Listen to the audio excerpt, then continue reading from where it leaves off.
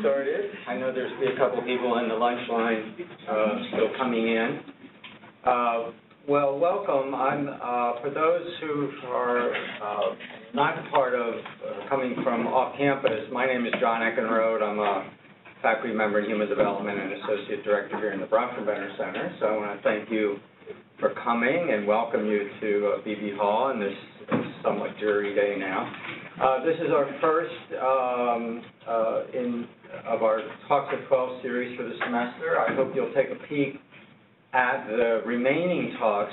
We have some really interesting mix of folks coming this semester. So on your way out, if you haven't already, jot down the next ones that are coming up, and please come up if you're available, or come over if you're on campus.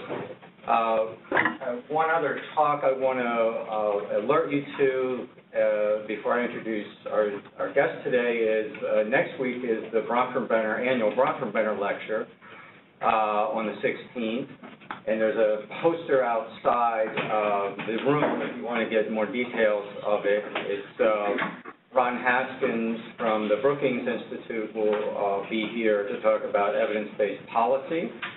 He's been very involved with that whole the push within the Obama administration for policies based more on research and evidence, and it's sort of putting that into practice in some ways in the policy arena in various agencies within the federal government. So Ron's been in the middle of a lot of that discussion in Washington, so he'll be here to reflect on the success and challenges of truly having evidence-based policies take hold in the federal government. So please come to that. Everyone's welcome.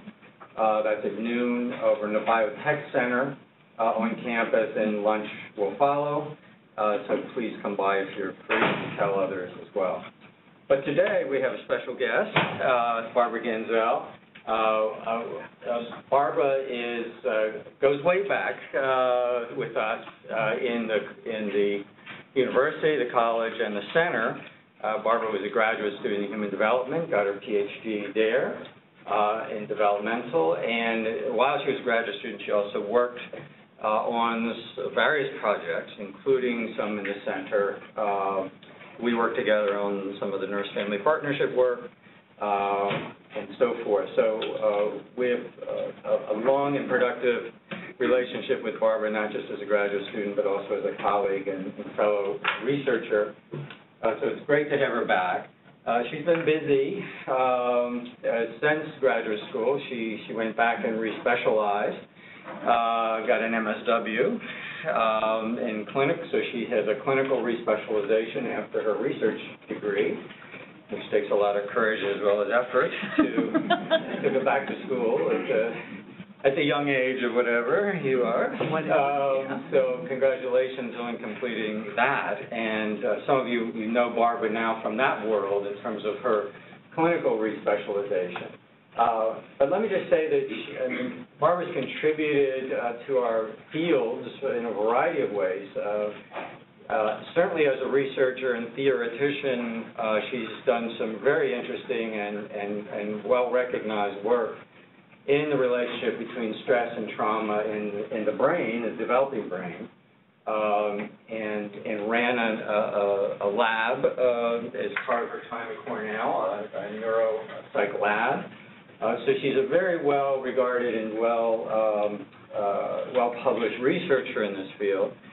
So, for example, she did some interesting work after the 9/11, the September 11th tragedy in New York City, about the effect of that major event on the brain and the stress response of the brain. So that's just one example of some of the very interesting work Barbara did as a researcher and a theoretician. She's also written some very I think, fine theoretical pieces that are getting a lot of attention. Barbara has also had a long-standing interest as a researcher. She's teamed up with other teams of researchers looking at the role of stress and trauma in clinical populations, especially populations of folks with autistic disorders of various kinds. And so she's had some very good contributions in that field as well as a researcher and thinker. And more recently, now she's taking all that experience and expertise and is applying it to end-of-life issues and palliative care issues.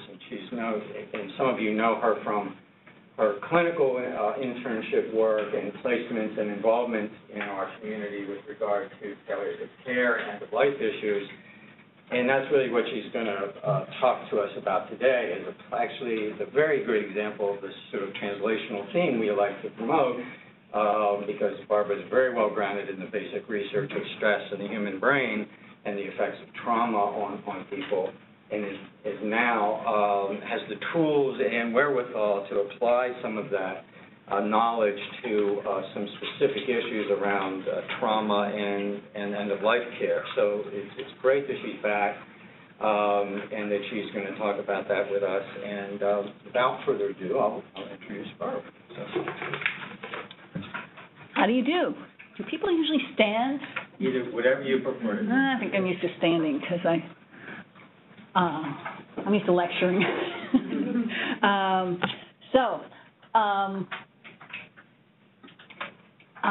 I counted for this talk, and I've been doing research on basically trauma research for 22 years, looking at stress and trauma and maltreatment in toddlers and adolescents and adults, various ages, including the Prenatal Early Infancy Project, Jane and John and Pam Morris. The past 10 years, I've been I transitioned to looking at the neurobiology of stress and trauma using fMRI, functional magnetic resonance imaging, and magnetic resonance imaging.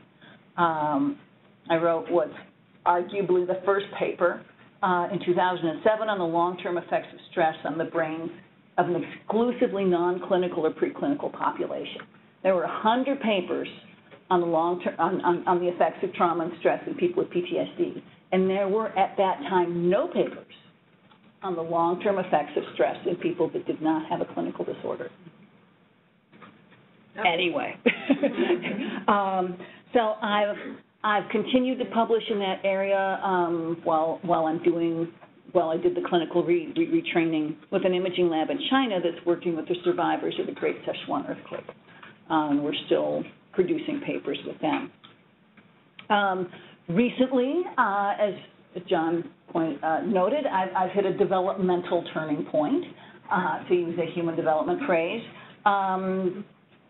We've had, in my extended family, we've had 5 elderly family members die in 6 years. I've had a direct caretaking role, the most recently 2 weeks ago, which is my father. I'm just coming back from 6 weeks in Arizona with him.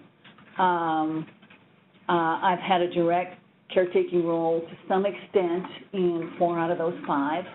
Our local grandmother, we have 2 old people left. Our local grandmother spent 2 weeks in ICU in May, immediately subsequent to my graduation from the MSW program, and the other one is 95 and frail. So, okay. All right, thank you. So we're kind of, I'm at that, so at this particular stage in my developmental trajectory, I've had this set of experiences that pretty much rocked my personal and professional world. And it's inspired me to do the clinical training in end-of-life care. And by the way, there is no PhD level retraining in end-of-life care, to my knowledge. Hospices can't afford PhD level psychologists. They hire social workers. So that's where the classwork is. That's where the knowledge base is. Something to keep in mind. My research attention has shifted to stress and trauma at end of life. So I have some things to talk about that come from a combination of my background, my life experience, and the research and writing I've been doing. This talk is based on a paper that's under review with the Journal of Palliative and Hospice Care. I think that's the name of it. Okay. kind of a hokey phrase, but it's important. Hospice and palliative care stands in opposition to stress, pain, and suffering at end of life. Okay? It's important. People in hospice and palliative care are mandated. You know, at least in hospice, Medicare says you assess and do your best to ease pain, anxiety, depression. So major depression, generalized anxiety in whatever form you can assess it and treat it. But also distress due to dyspnea, shortness of breath, delirium, loss of control. You know, people don't like wearing diapers. Grief at the loss of your life and having people, you know, your family go on without you. I will argue that there is an elephant in the living room, hence my elephant theme for the rest of the talk, okay? Plus, isn't that a wonderful elephant in the living room? Anyway, so I'm going to give a couple examples of why stress and trauma at the end of life are significant questions. For example, a dear friend of mine and neighbor was dying of cancer. A few hours before she died, she was literally on her deathbed. Her caregiver, who was her partner of many, many years, had to give her a vaginal suppository with pain medication. Okay, this is a standard hospice and medical approach if you have had, you know, if you can't take medications by mouth anymore.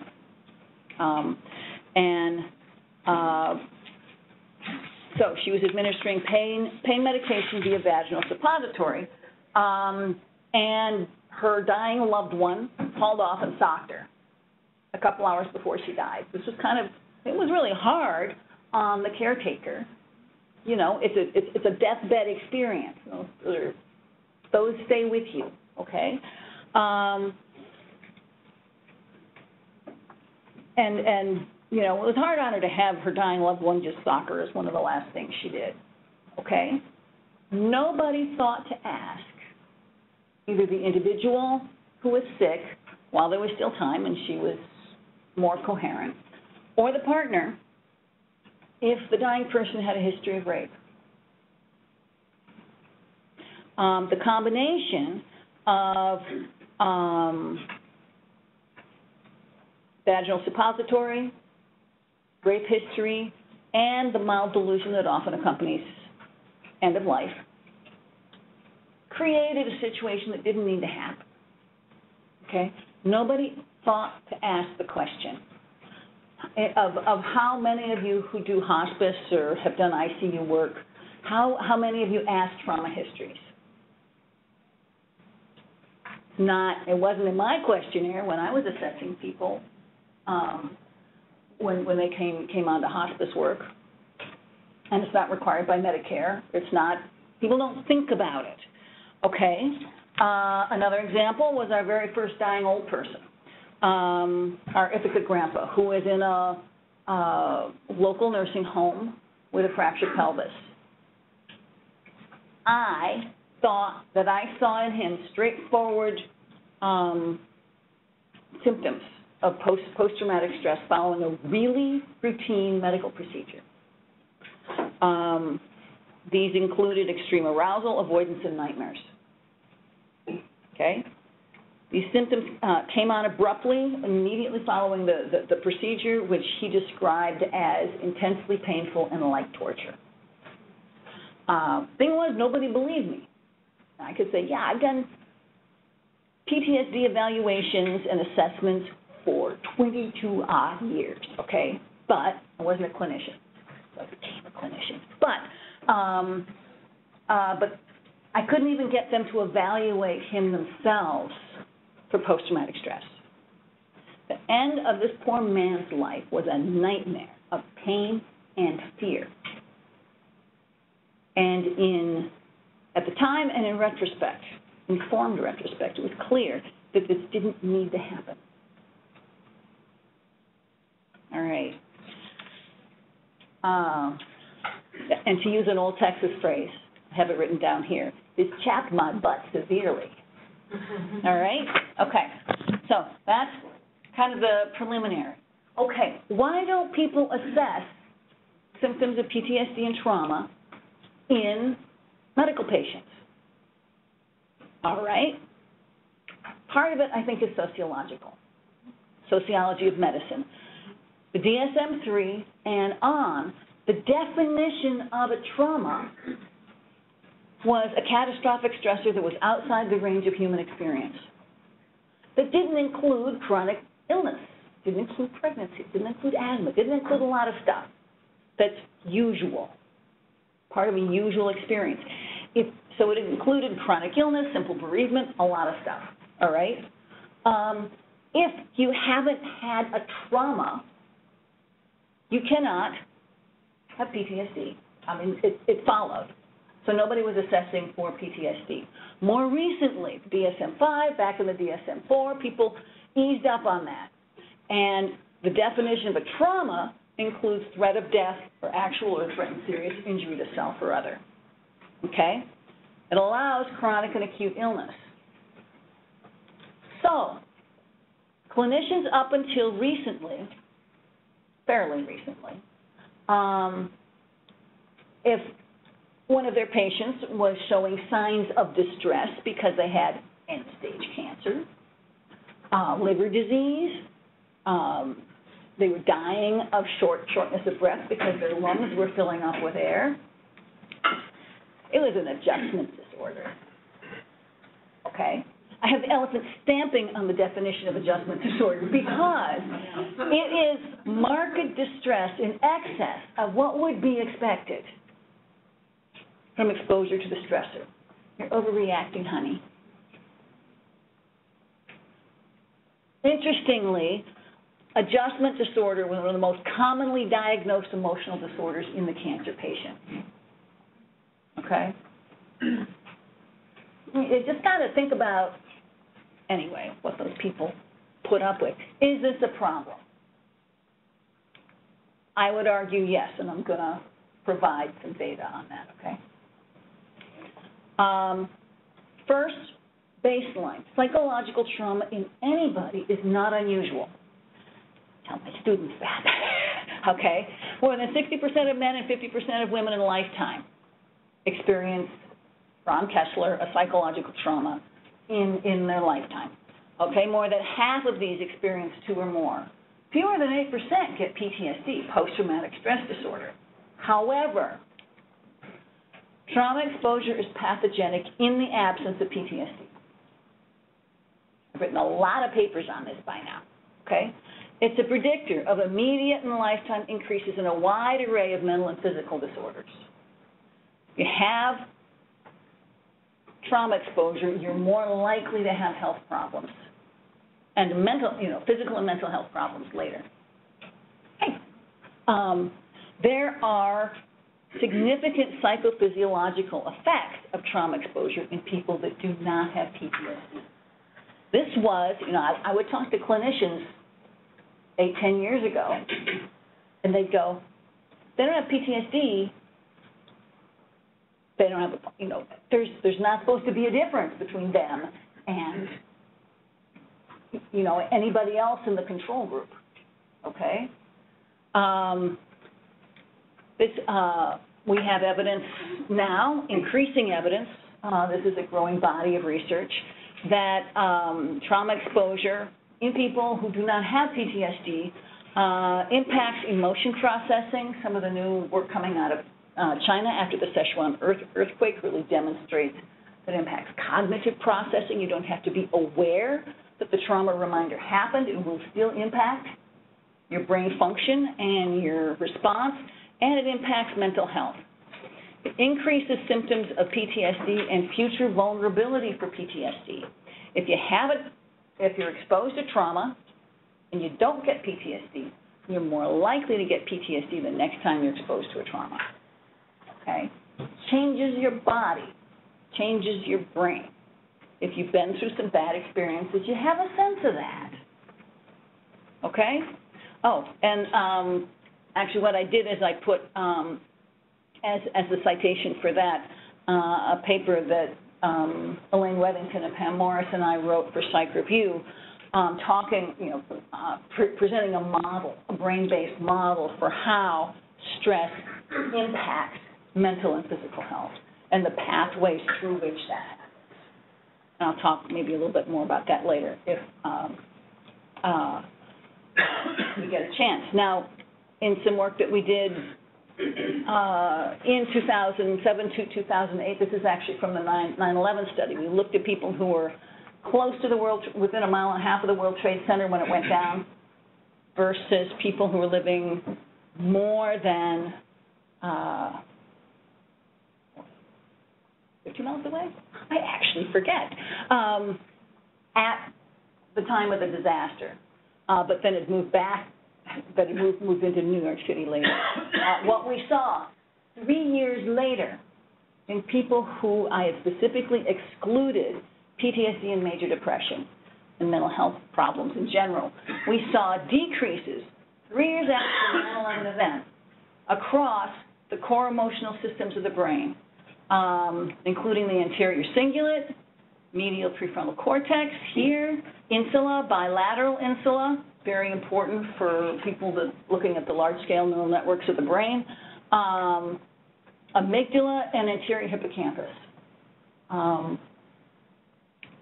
Importantly, all of these regions are implicated in the evaluation and the regulation of emotional stimuli in humans, in people that do not have post-traumatic stress disorder.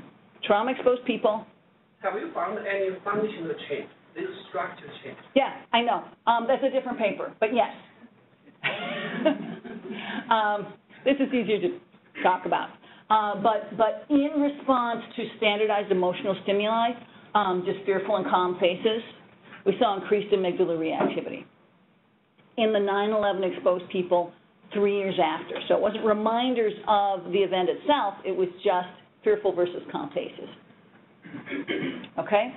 So the gist of this is that stress and trauma can play a significant role in long-term health in the general population. You don't have to be, you don't have to have a disorder. And you don't even have to have been trauma exposed when you were a child. It can happen anytime, okay? We spent some time developing brain-mediated models of the stress process. Our basic one, we wrote for Psych Review. Pam Morris and I put a developmental framework on that model, and it was a lead article in a special issue of Development and Psychopathology. We've since, actually in press, Pam and I have put together a brain-based model of the stress process that's based in the large-scale neural networks of the brain. And then we have used that in another chapter for the Handbook of Emotions, using that to look at similarities and differences between stress and emotion. So we're trying to link the stress and emotion literature using our model as a platform. And the editors were really happy. So anyway, so what we have is, the idea is that post-traumatic stress, even if it's not a disorder level, but symptoms of post-traumatic stress can be significant physiologically, emotionally, medically in people that don't have a disorder. How this works out in medical patients is increased PTSD symptoms predict increased pain. Okay? Triple people, I think that's important. Okay? So it also predicts increased anxiety, depression, distrust, and anger. It severely impacts patient-staff collaboration, or it can. If people have had trauma reminders and they want to, one element of those symptoms is they want to avoid the trauma reminders. And so if it's a medically based trauma, they'll want to avoid medical situations. so they may avoid medical care, which isn't so great. What we're talking about is end of life, though. So this is a very specific population. These people are old, okay? Most of the hospice population is over the age of 65, or 40% is over the age of 85. They're old people. They're sick. These are people who have a history of a life-threatening illness. They also, typically in the Western world, have a history of intensive medical intervention. And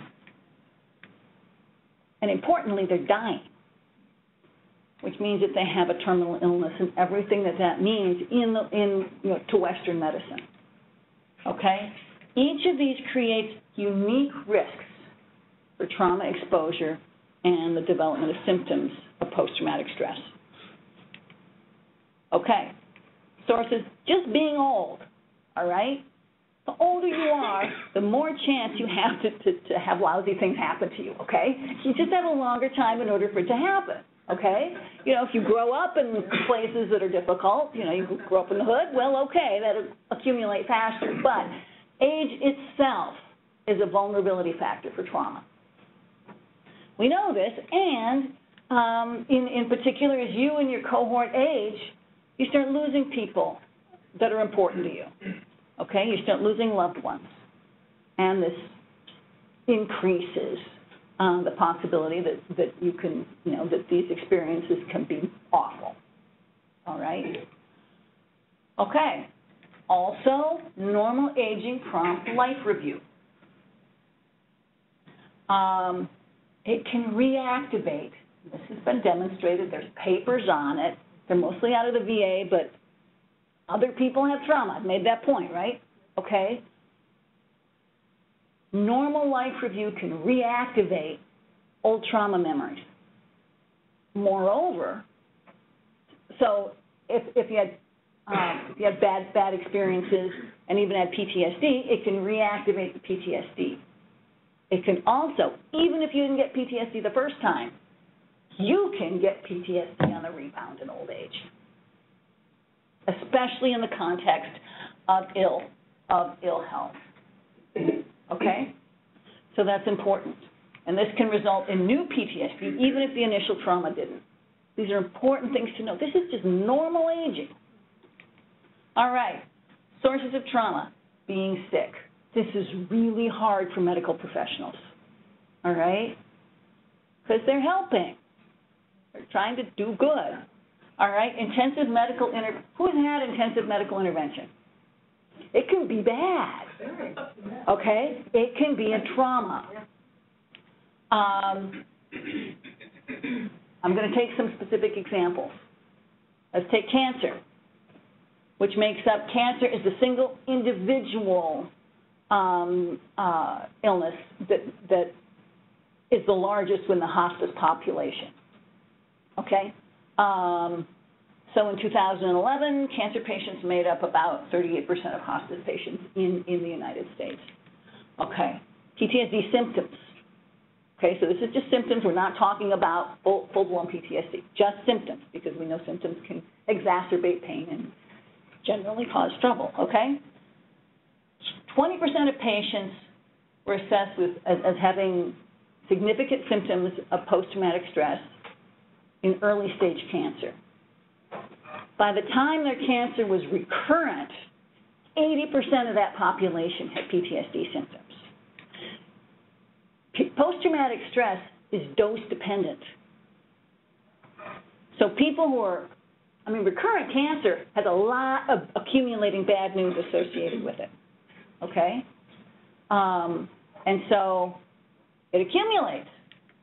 Okay, we don't have any information on trauma in hospice populations, but you can infer that if you have 80% of those with recurrent cancer, by the time they're referred to hospice, which means they have 6 months, they acknowledge to have 6 months or less to live, you can guess that at least 80% of those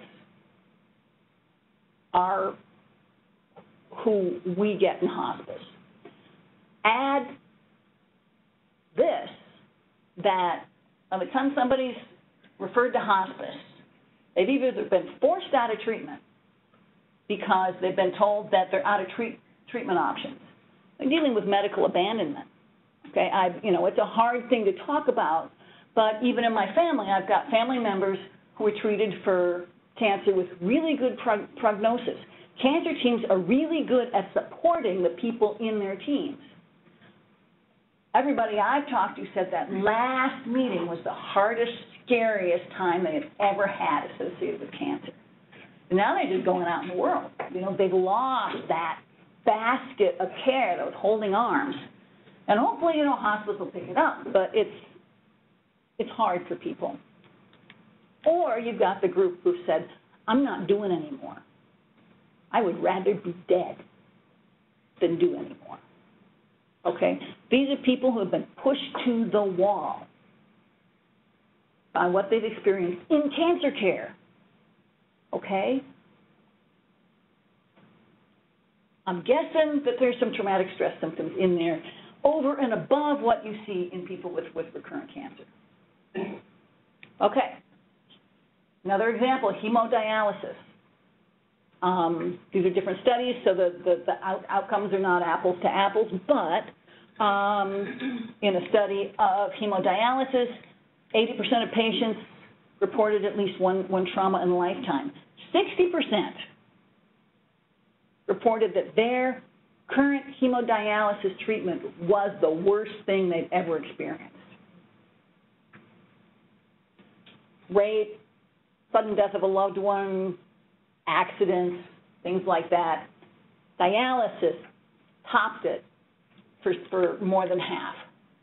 43% had feelings of horror expressed, despite our stoic country, feelings of horror and fear regarding their treatment. And about 10% had clinical levels of PTSD.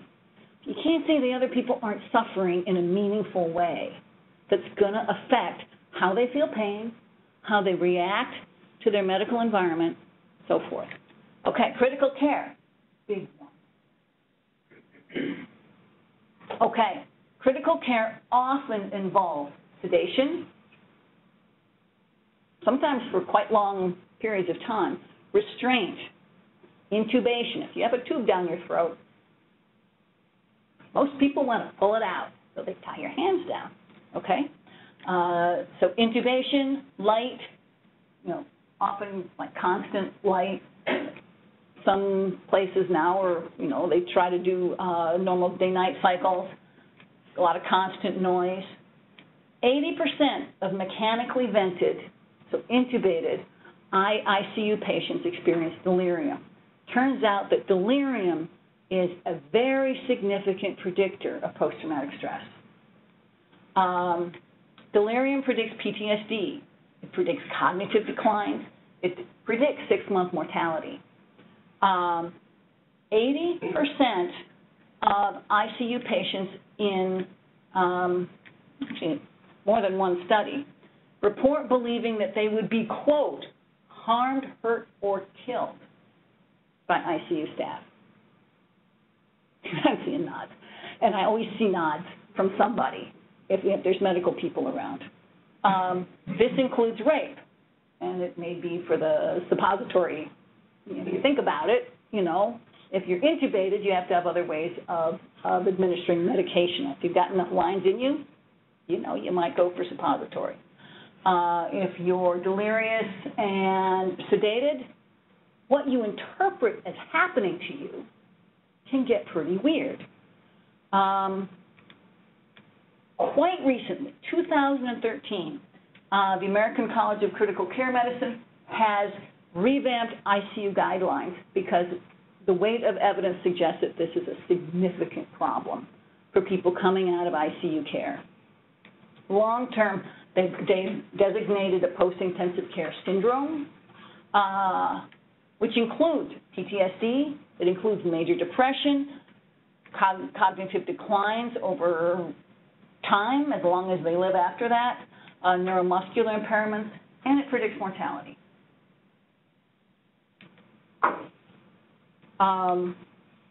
So critical care is a really, and yeah, they're trying to help, but it has consequences.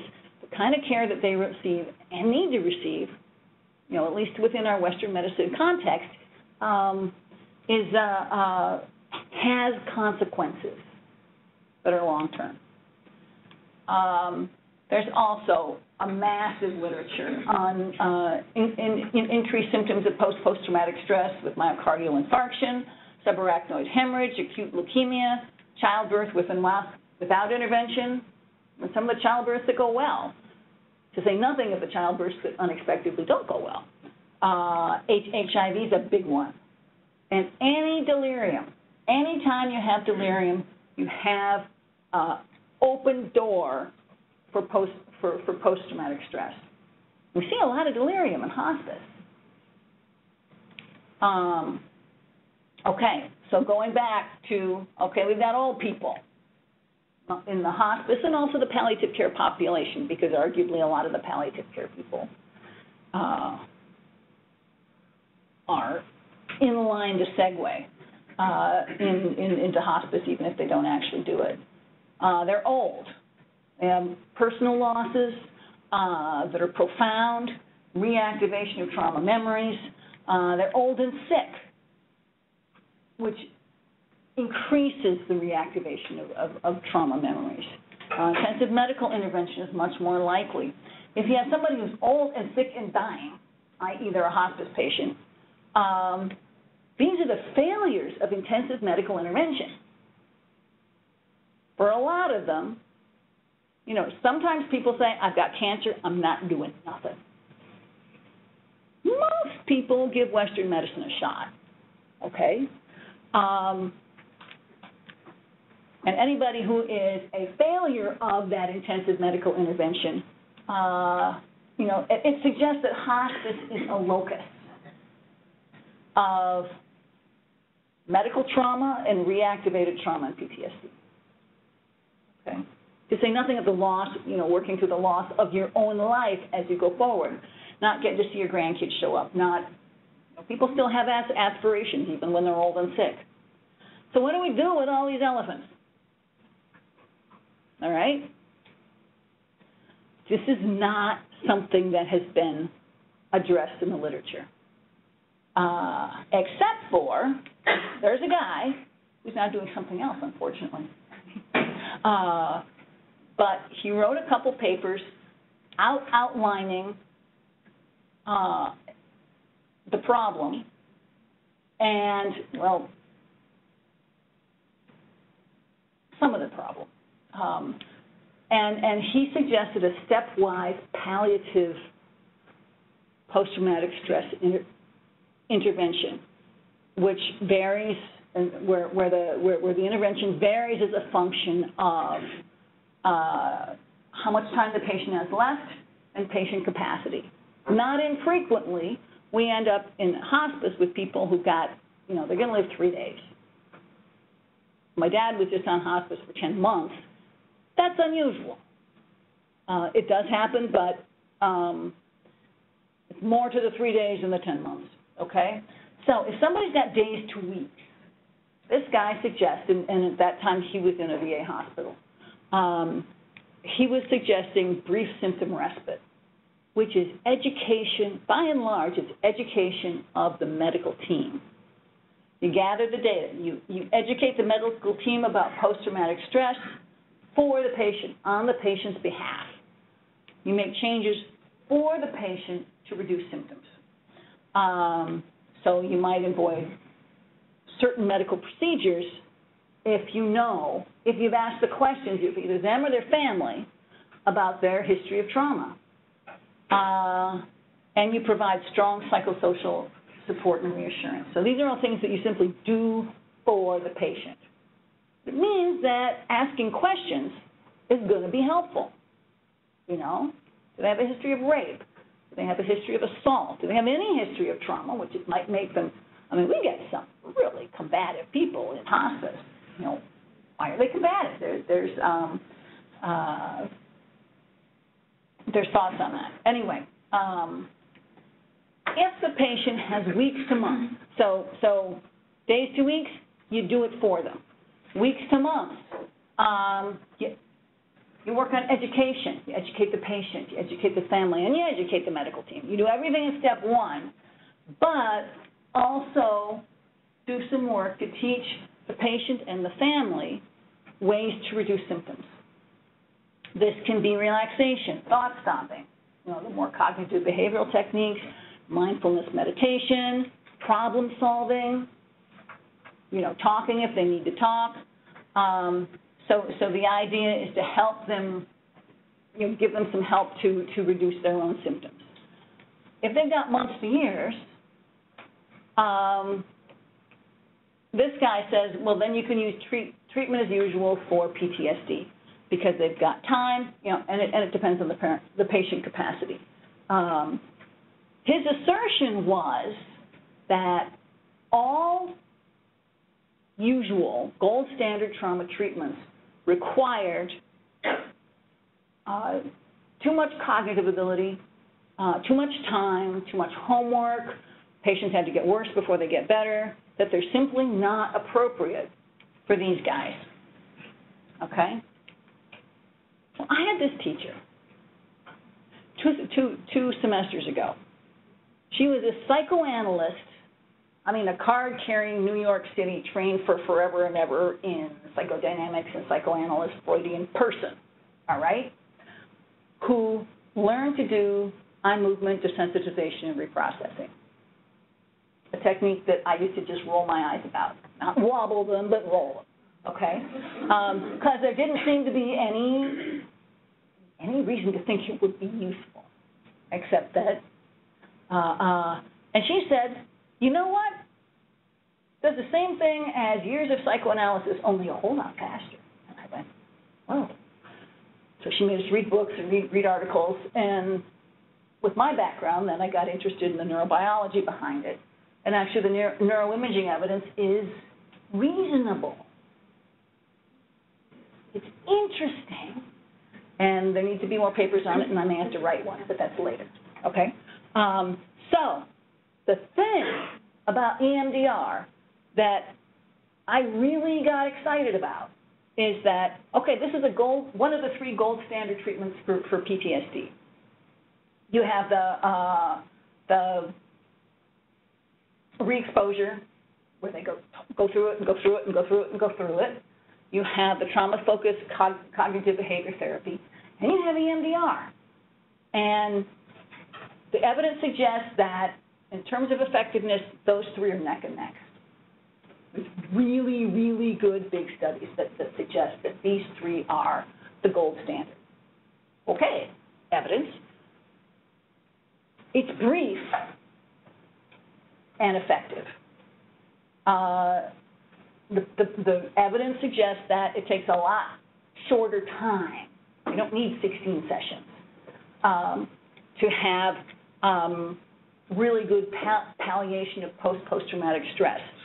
And the Humanitarian Assistance Program of the EMDR International Organization sends people out to disaster areas and does single-shot EMDR focused on a single trauma and focused on a single event. And it's useful. And you don't have to get worse first. Very important. Low cognitive demand. You don't have to be able to process it through and use thought stopping or use the directions for thought stopping, which is kind of complicated. It's a metacognition kind of thing. And there's no homework. Moreover, you don't even have to describe the trauma in detail. You just have to hold the event in your mind. And if you're having nightmares about it and you don't even know what it is, you can hold the nightmares in mind. Okay?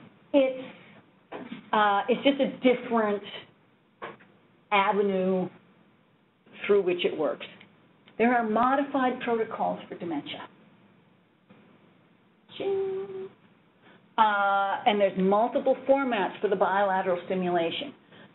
Getting people to do this isn't necessarily helpful. But one of the guys that I'm working with who's at Hospice of the North Coast in California just taps their feet. Another guy on the team that I'm working with to develop these interventions for hospice and palliative care is in Kansas, and his wife does hospice, and he says she just taps shoulders. You know, she has her arms around the patient, and she just taps while they're talking about hard stuff. Okay? So there's, you can do sound. My teacher from 2 semesters ago had this little buzzer thing. And so it buzzed alternately at a mild buzz in each hand. Buzz, buzz, buzz, buzz, buzz.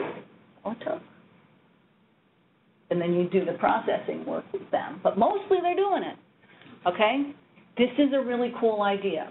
So as I've alluded to, I am working, I took a break of about 2 months to deal with something else. But I've been working with a team of hospice and EMD people. The guy in Kansas wrote the book on EMDR with Shapiro. What's his name? I don't remember. With the person who developed EMDR. His wife does hospice, and she has been using EMDR and integrating it into hospice work. And the 2 other people that we were working with are in hospice of the North Coast in California. And we're trying to write a paper and do some presentations saying, hey guys, this actually seems like this can work. Mostly it's case studies that we're working on in the literature. People use EMDR along with, say somebody's got a history of really acute trauma and they're freaking out in the hospice. You use a combination of EMDR, some relaxation, antidepressants and antipsychotics with pretty good, with pretty good effects. Otherwise, you have somebody freaking out until they die, which is just bad for everybody. Future directions. Have to work on assessment, have to work on palliation of traumatic stress. I would actually argue, and I'll argue it with my team, for merging the stepwise, the educate the medical team, teach relaxation and ways to effectively, do your best to control your own symptoms, but also to incorporate wherever you can actual palliation using, like palliative radiation is used for cancer treatment in hospice. You can shrink the tumor, it makes people more comfortable. Okay, it's curative in another context, but in the context of hospice, it's palliative. I would argue that EMDR and, in a stepwise format, integrated into that original stepwise format can be effectively palliative. Ooh, good. All right.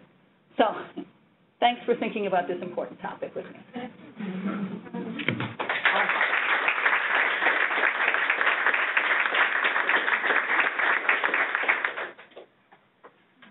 Somebody have questions?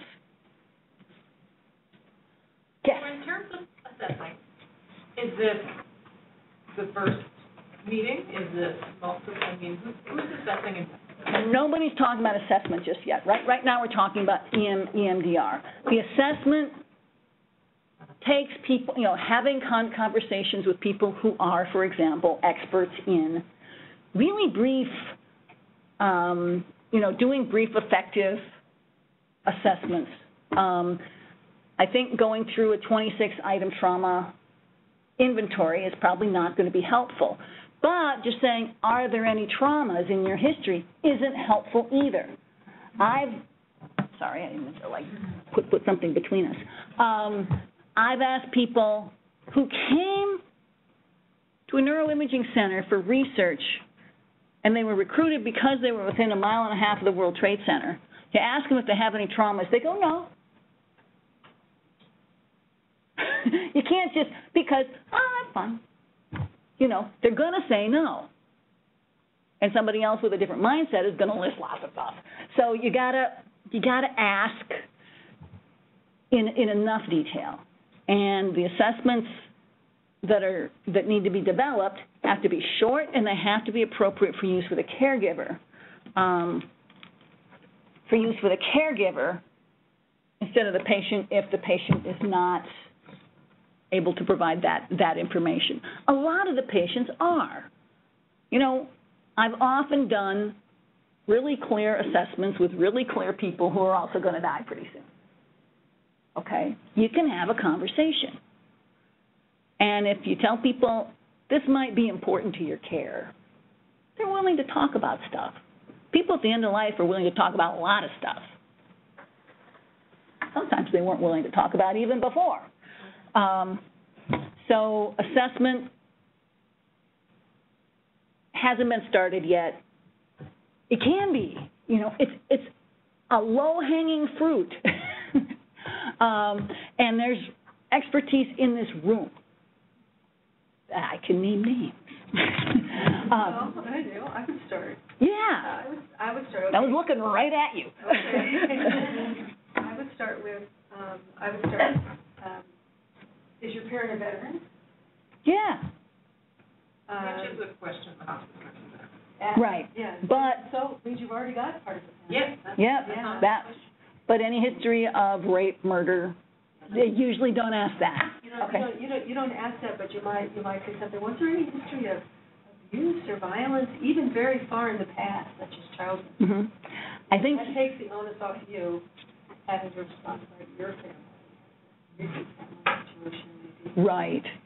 But yeah, and like early childhood abuse, also, you know, a lot of people, not just women, get raped.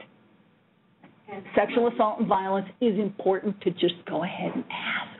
And the other thing I'm thinking of is, you know, how much record do you have of past medical care?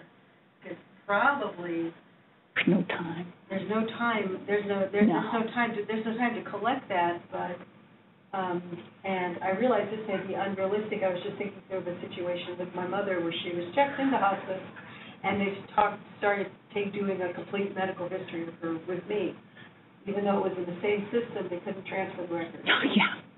Wait, CMC has, what, 3 different independent systems of information that don't talk to each other? Some way to crack this nut. Yeah. It would be very helpful, right? If you think if you have an idea that it might have been the case. But I'll stop there. Yeah. And the Fellini, the guy who came to Fellini has like the 3-question inventory. Yeah. That is actually predicts a whole lot of stuff. So there's things to possibly do that would at least be an improvement. Because right now, people are not asking the question, except the veteran. But like my husband's a veteran, he's in the Coast Guard, you know. Not during Vietnam, when it got bad. But, you know, he was patrolling the coast, you know. He's a veteran. But combat veterans, a whole nother kettle of worms. God help the people who are doing hospice in 40-plus years, 50, 60. Anyway, so there's that. No, we haven't. But the assessment piece, like I said, it's low-hanging fruit. And it needs to be done. It needs to be piloted. And then it needs to be published. It needs to be piloted first a little bit, then broadly, and then it needs to be published. We got to get it out. And then we need to trot it out to hospice and palliative care conferences. Yes, ma'am. Hi. Would you recommend that it be part of the standard assessment? Yes. Part of the Medicare standard, you got to do it or you don't get Medicare funding assessment. So you don't run into have you had any examples of running into the risk of people ask questions they hadn't brought the information forward on their own and having that trigger reenactment of perhaps previous trauma? If just asking is going to do it, so is the vaginal suppository. You know, so just asking is going to do it, then it's close enough to the surface so that any medical intervention might tweak it off too. Janice? I'm just wondering if still, you know, if the percentages are so high, maybe it makes sense to just assume that there's some trauma in the background, in the history, and not necessarily have to assess the possibly triggering, because I'm not even sure how we can know if a reaction to a suppository is necessarily linked to a past sexual assault. So how important, I guess, is it to know the details of trauma? And if we just start assuming that most people are likely to have some trauma and have all protocols be designed to accommodate that likelihood? The question is, comes to where, I think a trauma-sensitive hospice and palliative care is, I think, a good baseline. But if you have somebody bouncing in response to a particular kind of care, then just like with any other kind of treatment, knowing how to pinpoint that particular, like I said, just talking to somebody and doing bilateral stimulation, even if it's the fact that, like, one of the hospice workers was talking with a woman who was furious that her son did life-saving measures and saved her life, and now she was stuck in hospice in really lousy shape. She was really mad at him. And doing, it happens. And so being able to do specific, counseling level, targeted palliation. And he was tapping her feet while she was talking about it. And the staff reported that she improved in terms of general irritability. Maybe there's a set of red flags people could watch for in the short term, rather than history may be rather irrelevant. If they start to show this pattern of symptoms, and then you start the EMDR, or you start another sort of protocol, and maybe assume there's trauma. Maybe not. Maybe the trauma is just, as you said, it's just been accumulated recently as a result of being older, having chronic. So asking if they've been in the ICU, asking if they've been intubated, asking, because I don't remember asking that. It's not a standard question. But if so many of the people are bouncing as a function of just being in the ICU, and the cancer people are going to have a different set of symptoms and sensitivities than than maybe the ICU people or the hemodialysis people or so forth. People with cardiac issues, people with pulmonary issues and their lungs are filling up. You can't breathe, and it's really scary. So working, to some extent it's going to have to be targeted, but that's why the trauma-informed piece. I think there's going to be some questions that you have to ask. Do you just assume all women have been raped and all men haven't? Everybody's been raped? It needs to be thought about, and some way to do it in a way that is thoughtful. And having trauma sensitivity across the board, where you can say, holy cow, we have a really, and in nursing homes, I would really like to see this kind of thing go into a nursing home. We have a really combative, demented person who's pinching and biting and slapping. There's some lovely case studies of people doing EMDR with demented people, but they had to get some history on what was going on, and then they could do EMDR around some targeted memory pieces. So both trauma sensitivity and also trauma-informed work, and the ability to do direct trauma palliation. You don't do cancer radiation therapy with every hospice patient. And, so it makes sense to do it in a targeted way. Not everybody's got a tumor to shrink, if that made sense. After one, I don't want to keep you guys. If there's any more questions, I'll be here. Am I, as speaker, allowed to, end this?